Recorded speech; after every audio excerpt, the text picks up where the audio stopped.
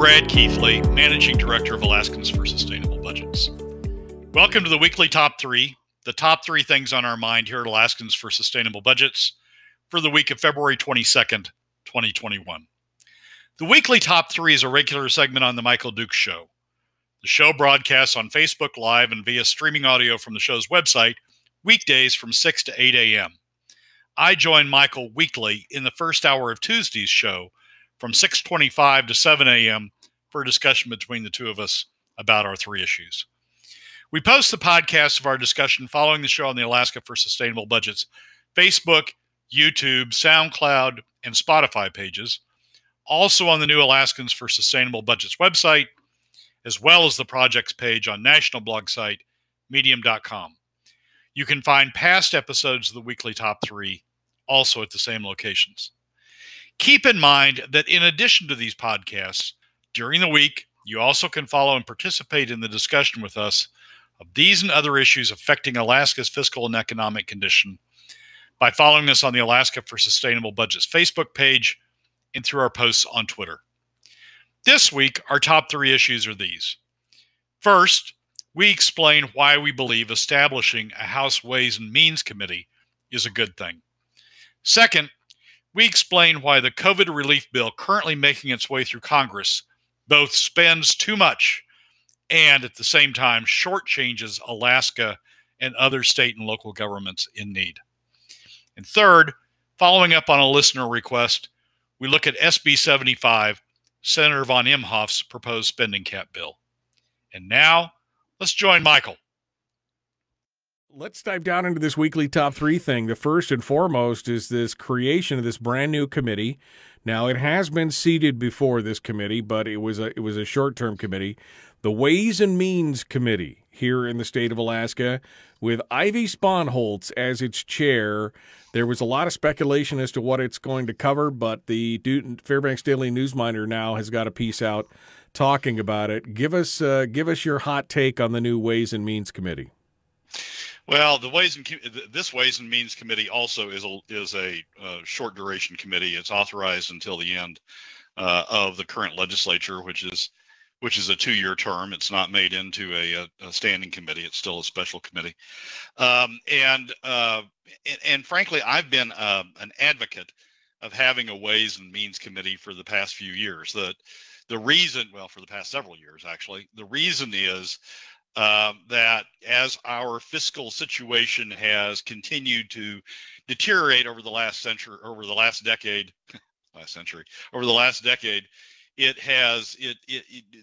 the process that the legislature has gone through to try to address it has not been very satisfying. Finance committees have held hearings on it, and then they've gone on to do other things. And really, there's not been a laser focus anywhere in the legislature on trying to deal with the fiscal situation. Now, Senator Stedman says the Senate Finance Committee this year is going to do that, and they're not going to go home until they have done it. We'll see if that happens. But at least to this point, there's not been a committee that's been entirely focused on trying to resolve the state's fiscal situation. Ways and Means in the past has been used by both Republicans and Democrats as a way to set up a committee that would laser focus on issues, and I've thought it would be a good idea to get a Ways and Means Committee established again, regardless of who's the chair or who's on the committee. This legislature has done it in the House, and here is what its scope is according to the resolution that established it. It is established to consider methods to control state spending, identify ways in which state government programs may be made more efficient, and propose new measures to raise additional state revenue. Two of those three are things that we should have been doing for a long time. Consider methods to control state spending, identify ways in which state government programs may be made more efficient. The third is one that has grown out of proposed new measures to raise additional state revenues, grown out of the failure in the past to do the first two. And I think it's a good setup to bring a focus to the problem. I know that the Republicans voted against it in the House, and Sarah Rasmussen, the independent Republican in the House, voted against it, frankly, because I think she thought it would infringe on her power on the House Finance Committee. But the Finance Committee has gone in and out of, over the years, has gone in and out of trying to address these issues. And frankly, I think Ways and Means is a good way to do it. It needs to focus on all three of those. Consider methods to control state spending caps. Identify ways in which state governments programs may be made more efficient. I think that's an invitation to go in and look at the formula programs that just keep going and going and going, sort of regardless of what the actual costs are or what should be allocated to those programs. And I think it's a right way to do it. What comes out of the Ways and Means Committee isn't going to be law. It's going to have to go through, likely will have to go through the Finance Committee, and certainly will have to go to the floor and be voted on the floor. So it's not a control committee in the sense that whatever it says is going to be law. It is simply a way of getting these issues marshaled and progress forward. I'm sorry. Go ahead. Go ahead. No, I was just going to say my fear in reading this piece in the Fairbanks Daily News Miner about it. My main concern on this is that it seems like they're focusing not on the first two issues, hardly at all in the discussions with the members that they're talking about. It's like they're immediately going just to the new revenue frontier instead of looking at the first two items as well. Well, Adam's got the reason that article appeared in the News Miner is because Adam Wool's on the committee, and Adam's got a bill that he certainly wants heard. It's his HB 35, or 37 rather, the flat tax bill, and he wants a place to be able to discuss it and work on it, and is on the committee along with Andy Josephson out of Anchorage, Calvin Schrage out of Anchorage, Andy Story out of Juneau, Mike Prox out of Fairbanks, and David Eastman.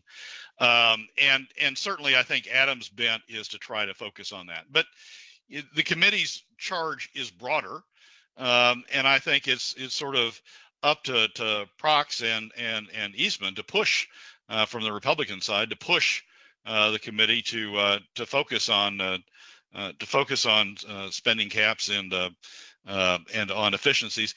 To get this bill through both bodies, it's going to have to be, to get any bill through both bodies that addresses the state's fiscal situation, it's going to have to be all encompassing. It can't just be a revenue bill, as we discussed on the program last week and as we've discussed on prior programs.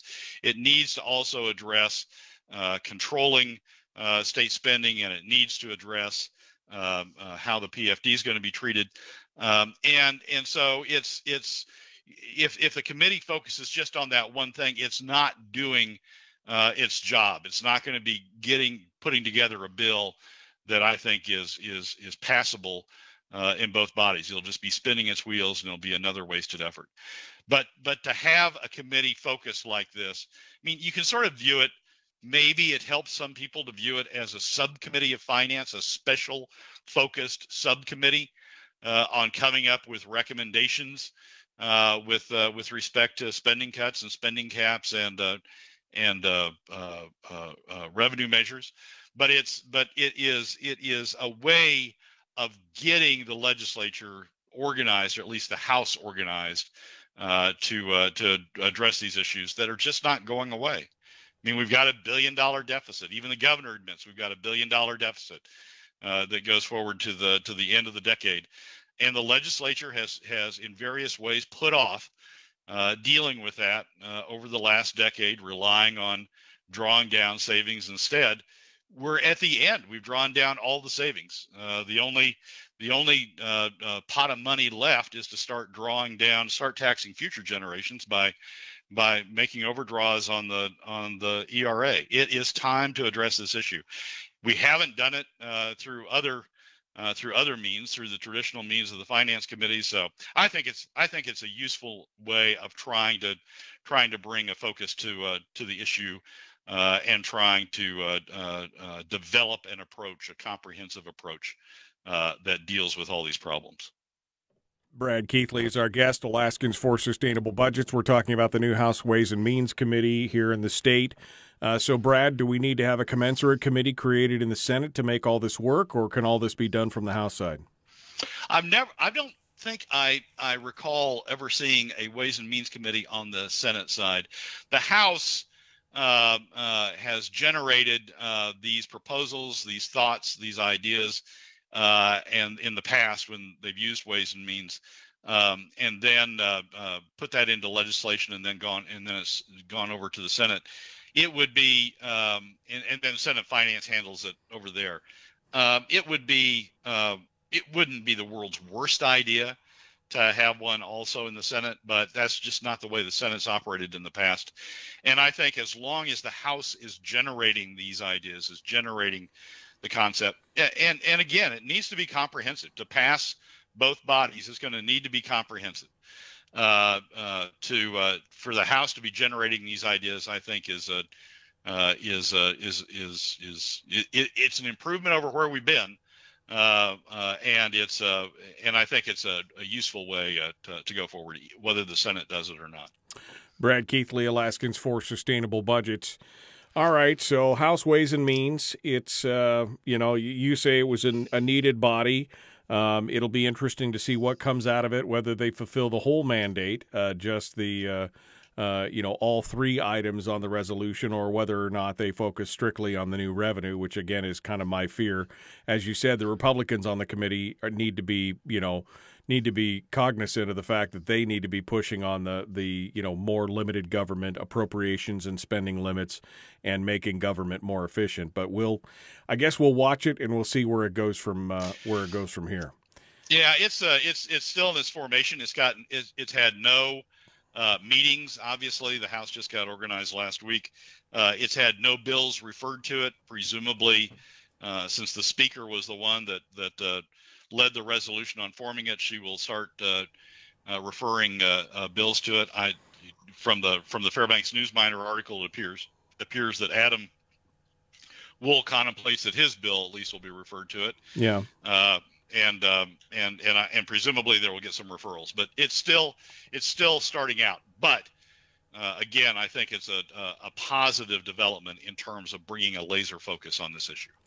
Let's move on to number 2. The Biden stimulus plan is out for the coronavirus stimulus, and your question is, will it help Alaskans? Yeah, exactly right. About $500 billion. My mind always has to go for millions when dealing in Alaska to billions when dealing with the federal government. About $500 billion of the $1.9 trillion proposed aid package that's working its way through Congress right now is in one form or another state and local aid.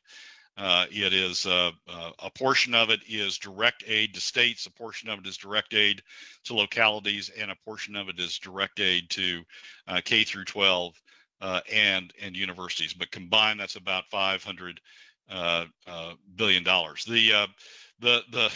The problem with it is, but there's a serious problem with that. One, it's not allocated anywhere close to reflecting the way that the pandemic has economically affected state and local government. It is allocated based upon two pieces. One is a minimum for each state, and then the remainder of it is allocated on the number of unemployed in each state. And so you can readily guess that a state like California or Texas or New York that has, in terms of numbers, many more unemployed than Alaska gets a much bigger share of that. The problem, though, is that doesn't match up at all to the adverse impact on state revenues, and we'll talk about that in more detail in the second segment. But it's good news in the sense that the federal government is focused on the problems facing state and local governments and education in terms of the economic impact of the pandemic. But it's bad news in terms of the way that the funds are being allocated. And frankly, the result of that is the federal government's going to spend way the hell too much money. But they're spending it in the wrong place. They aren't helping the states that are most significantly impacted. We're in the middle of the weekly top three. We were just talking about number two, which is the bailout.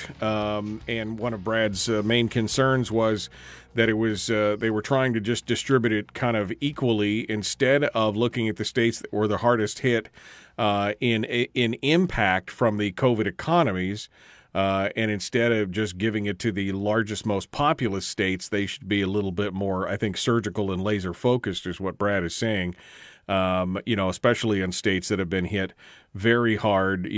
Hawaii is mentioned in this Seattle Times article that talks about it because they've lost something like 20-something% of their economy overall. Their $18 billion a year in tourism revenue has gone down to $7 billion. So definitely a big time. Brad, continue on here.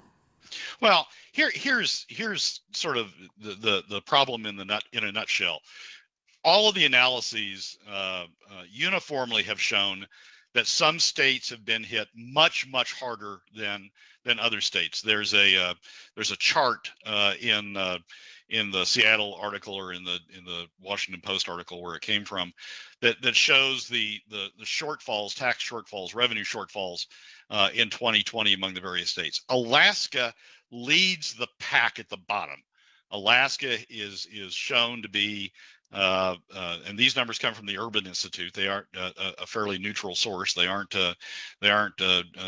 made up by somebody. Alaska shows to be down 43%. This is largely our oil tax revenues, down 43% in 2020 compared to 2019, compared to the pre-COVID period. Hawaii's down 17%, Oregon's down 13%, and you can go through other states. Those states have been very hard hit. Other states, on the other hand, have frankly been fine or grown through the pandemic. California, for example, is running a budget surplus of somewhere in the neighborhood of $25 billion year on year, coming from primarily from income taxes, as the economy has gone into this K recovery, visualizing the letter K with the upper branch being upper income folks, and the lower branch of the K, the lower leg of the K being lower income folks.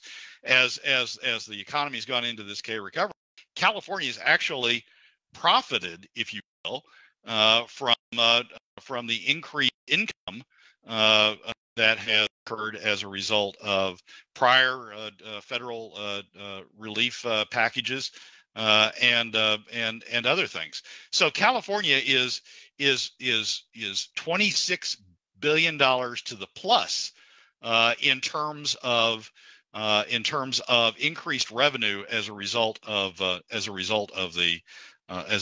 pandemic. Yet, under the formulas that are being used in the relief package, currently being used in the relief package, it gets another $26 billion of relief at the state level, another $15 billion of relief at the local level, for a total of $41 billion of state and local relief coming out of the packages currently constructed. Alaska, on the other hand, uniformly recognized as the hardest hit, adversely impacted state of all of the 50 states, it only gets out of the current allocation $800 million to state government and $258 million to local government, for a total of $1 billion.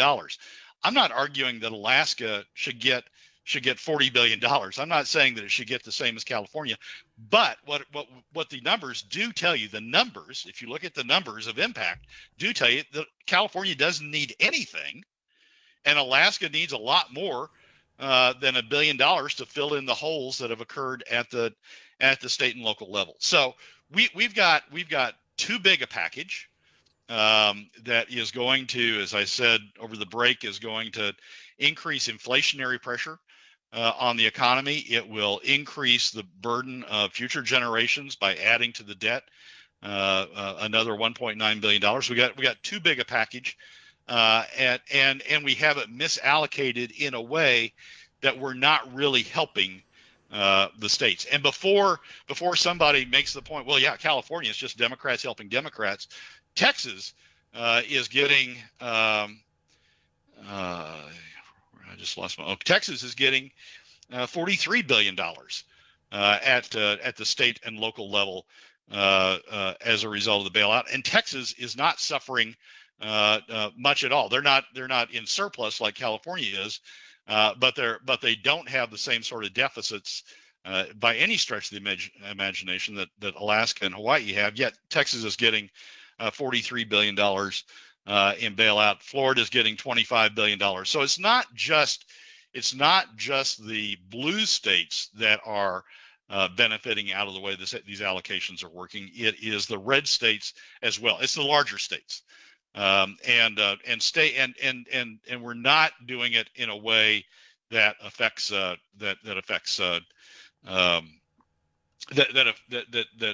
deals with the problems being suffered by the states that are being hard hit, like Alaska and Louisiana and elsewhere.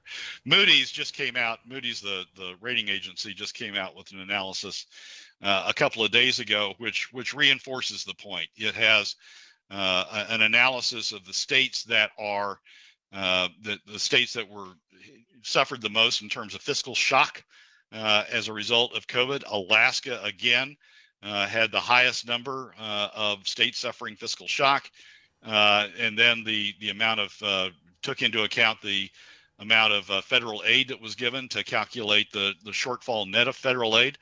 Alaska, Louisiana, Nevada, Hawaii, are all, Oklahoma, which is another oil state, all at the top of the list in terms of the adverse impact, even after taking into account the federal aids that has come to point. California, Texas, other states in the plus, not suffering an adverse fiscal shock. Yet this package is being allocated in a way that gives even more to the states that are doing okay, have come out of this okay, and less to the states that are being hurt. So it's too big a package, and it's misallocated in terms of how the funds are being given out. And Alaska is going to come out of this even after taking into account the current aid package. Alaska is going to come out of this still way behind the curve in terms of the adverse impact from the pandemic. When members of Congress are trying to say, right, well, this will make everybody whole. We'll be fine after all this. The relief bill is loaded up like a Christmas tree with gifts to Biden's friends and supporters, says Charlie. I mean, overall, that's a deeper problem. I mean, there's a whole thing here, Brad. The Pennsylvania Wharton Business School just came out with an analysis of the $1.9 trillion relief package, and said that, hey, it'll be great for about 2 years, and then it will then start to slow the economy, decreasing the GDP by 0.2% in 2 years, and then continuing all the way out to potentially 2040 with the lingering effects of this, trying to get this done. I mean, the question is, should we be spending this amount of money in that regard anyway? I mean, I think is the deeper question there. Yeah, there's a huge pushback on the 1.9 trillion among the DC community, and it's not limited to just Republicans or Penn Wharton or anybody else. Larry Summers, who was Secretary of Treasury in the Clinton administration and an advisor to the Obama administration, has said that the 1.9 trillion is inflationary, that it's going to that much money into the economy is going to lead to inflation over the course of the next 10 years. The Committee for a Responsible Federal Budget, which I do a lot of work with, has looked at at the size of the package relative to the what's called the output gap, which is the difference between where GDP is under the pandemic and where GDP would have been projected to have been without the pandemic if we hadn't suffered through the pandemic, the economic consequences of the pandemic. The output gap is normally what you look at in terms of what relief packages should be. You want to get the economy back to where it would have been without had it not gone through the economic consequences of the event. And the 1.9 trillion is something like 4 times the output gap. A lot of that is being driven by the promise of the additional $1,400 checks to citizens earning $75,000 or less. Frankly, that's driven by that $1,400 check is driven by Trump. It's driven by Trump's pushback as the CARES Act was being finalized. That the checks in there were $600. That he said the checks ought to be $2,000. That rolled into a campaign issue during the Georgia Senate runoff elections, and the Democrats sort of quickly picked up on that coming from Trump, and said $2,000. We ought to have $2,000 in total checks. We ought to have a $1,400 additional check. That's rolled into that's a big part of what's in the 1.9 trillion. So it is too big. It's way too big. It's not just the Republicans that are saying it's way too big. It's not just the economic analysis that are saying it's way too big. Good, solid Democrat economists are saying the same thing. But it keeps on rolling, and it keeps on rolling because there's this broad-based support for the $1,400 checks. I want to make a comment here, and I'm going to do it real quick so you can comment back on it. There was a part in this Seattle Times article that talks about the stimulus in general, and it said there was a couple of things in here that just caught my attention. State and local governments are large employers, accounting for 13% of non-farm jobs in February. Public sector jobs also historically take longer to rebound from recessions than private ones. During the Great Recession, local governments tightened their belts in ways that took much longer to undo, even after the private sector had fully bounced back. And I'm thinking, yeah, but that's not an argument to not make cuts in government. I mean, that seems to be the problem. The government is always the last thing that gets cut. We got about less than a minute here, Brad, but what are your thoughts on that? Well, yeah, the problem is we don't take these opportunities to look at efficiency in government, right? The goal is to bounce back to the government jobs that we had before without really looking at whether we need those level of government jobs. So we should take these opportunities to try to analyze whether government's doing what it should do and whether we could do it with less people, but we don't. Right, exactly. I agree with that. All right, well, let's move on to number 3 real quickly here. We got about 3 minutes. Natasha's bill, SB 75, it's an appropriations, a spending limit bill. Your thoughts and take on this? Yeah, a listener asked last week about SB 75, if we'd looked at SB 75. We hadn't, so I dug into it this week to be able to address it in today's show. It is a spending cap, but it's a spending cap that's based upon prior spending. It starts at $6 billion and then ratchets up based upon a formula that accounts for both inflation and population growth. And it has exclusions. So, for example, amounts to pay debt obligations of the state are excluded from that $6 billion, added on top of the $6 billion, essentially. And it excludes money that goes to a state savings account or a fund that requires subsequent appropriation, which is like the oil tax fund, the oil credit fund. So it's really $6 billion plus those exclusions escalated.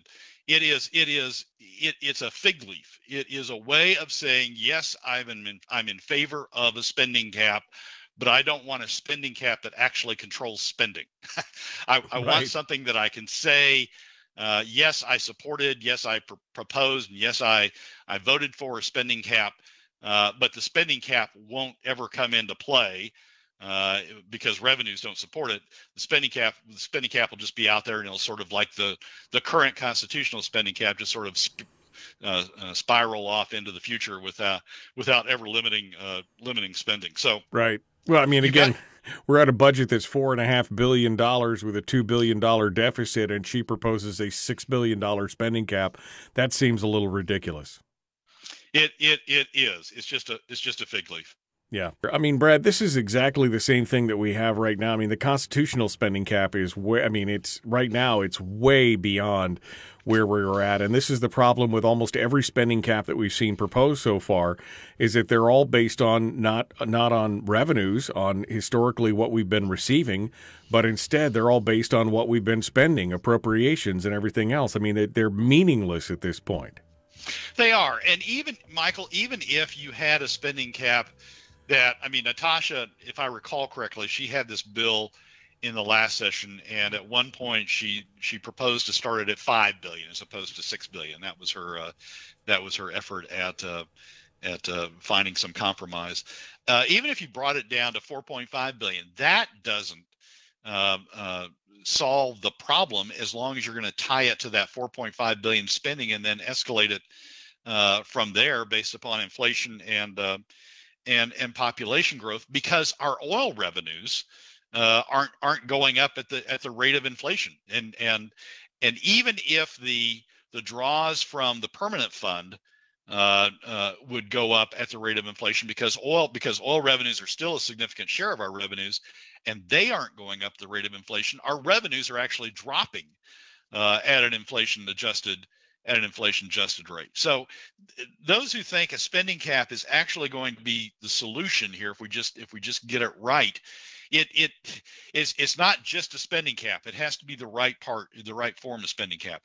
And this isn't just a problem. I mean, the fact that you're tying it to past spending and inflating it from there, this isn't a problem just with SB 75, just with Natasha's approach.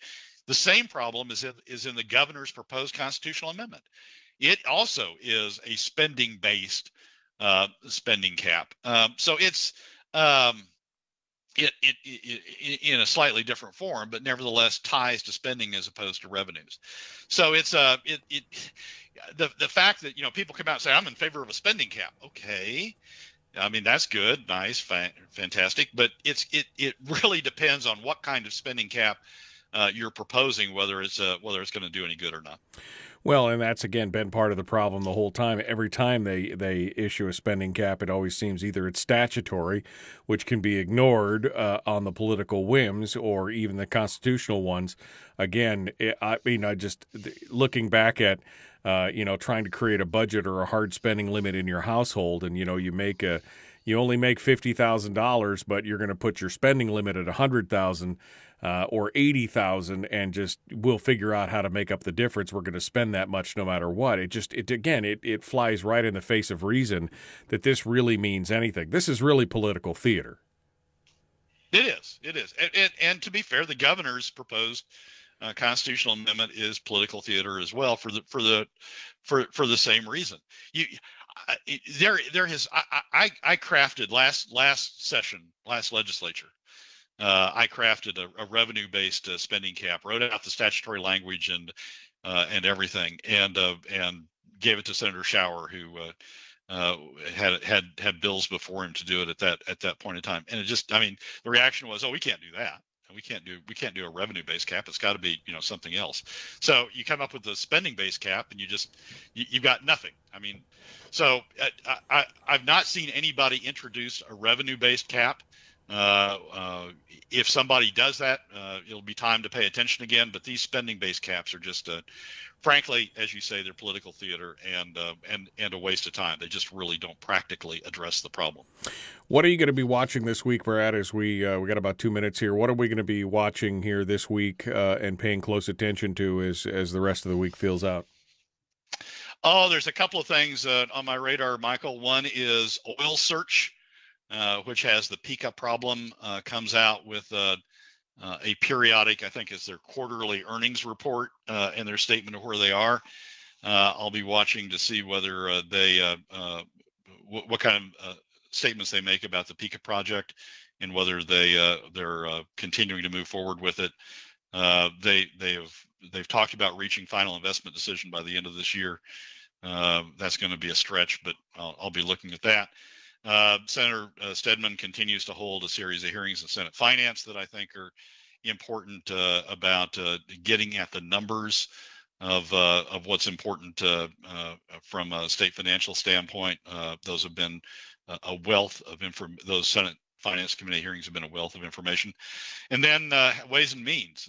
Will Ways and Means get referrals this coming week of bills, and will they kick off their efforts? And when they kick off their efforts, will they kick it off focused on spending as well as on the revenue side? So those are probably the three things early on that are on my radar for the week. All right. Well, Brad Keithley, Alaskans for Sustainable Budgets. Brad, thank you for coming on board as always. It was an interesting conversation, and I look forward to seeing what kind of analysis, how your analysis plays out in the real light of day here over the next week or so. Appreciate you coming on board. Michael, as always, thanks for having me. Well, that's a wrap for another week's edition of the Weekly Top 3 from Alaskans for Sustainable Budgets. Thank you again for joining us. Remember that you can find past episodes on our YouTube, SoundCloud, and Spotify pages, and keep track of us during the week on Facebook and Twitter. This has been Brad Keithley, Managing Director of Alaskans for Sustainable Budgets. We look forward to you joining us again next week on the Weekly Top 3.